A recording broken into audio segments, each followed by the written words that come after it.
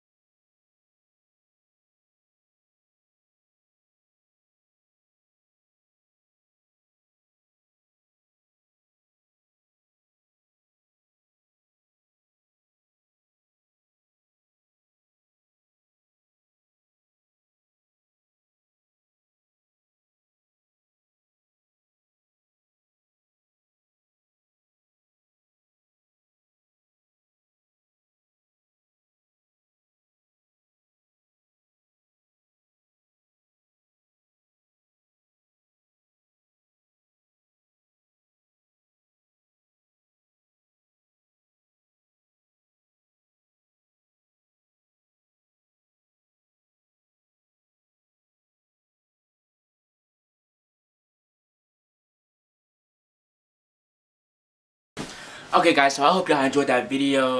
You know, it's a little short, but you know, still, I mean, it's kind of a weird video. I didn't know what I was doing back then. You know, I was still in the learning process, and I still am right now. So I kind of muted it when I was just doing a little tweaks to it where I just muted it and I just put like a different music in the background. Anyway, so what I was going to talk to y'all about was, if you haven't seen that, I have gotten my ears pierced. You see? Yeah. I got them last night with my brother and my other brother. Well, he's really my friend, but you know, it's a brother type relationship. But anyway, so yeah, but we ain't got him last night. Holy crap, that was fun. We went to the Woodlands Mall to go get him. It was fun. Like, we had like 2 other friends or whatever. It was crazy. We had a crazy day. It was fun. Oh my gosh, it was hilarious. But yeah, so what I'm finna do today is I'm finna finish cleaning the rest of my house. Then I'm gonna go possibly with my girlfriend, go walk around with her. Don't know where, but she's taking me somewhere special. Now that all that's over, you got this out the way, I'm gonna go ahead and say that I'm gonna end the video off right here, guys. I hope y'all enjoyed this video. Please like and subscribe. I don't know why I'm talking with my hands, but I do. But like and subscribe, share this channel with your friends, tell them come subscribe, and I will see y'all in the next video. Let me redo that. Thank you for all the love and support that y'all have given me. And don't make sure to go follow me on my social media. Alright guys, please show me some love on my social media. I would really appreciate that. I will follow you back. Thank you. Bye.